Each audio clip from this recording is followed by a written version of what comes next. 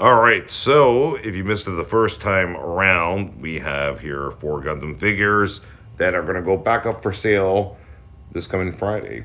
So if you missed it first time around, here you go. You got your second chance. Again, this Friday they will be on sale. Look at that. That looks fabulous. The blue on this Strike Freedom looks absolutely phenomenal. Whew. That is sharp looking, no doubt about it.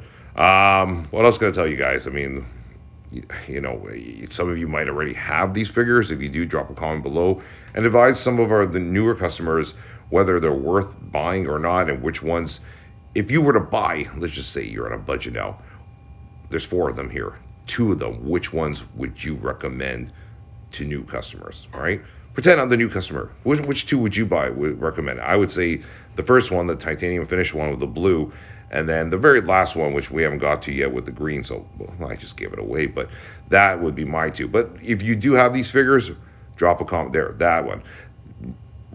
Put a recommendation down. Say, you know what, buy all 2. Now, you might say buy all 4, but only 2. You can only pick 2 if you're on a budget. A lot of people are on budgets, they say. So, you know, which ones would you guys pick? 1 and 4 for me. That's what I would pick.